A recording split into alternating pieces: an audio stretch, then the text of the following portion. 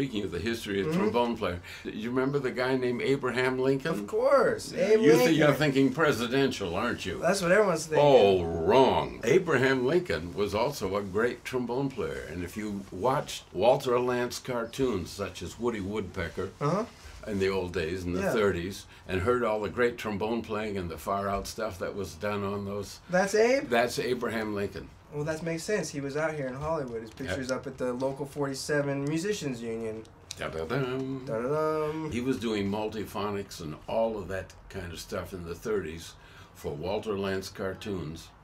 And he had such an influence on Walter Lantz himself that he had a full-length cartoon of Jack Teagarden. Wow. And he's got another one on Woody Herman. Nice.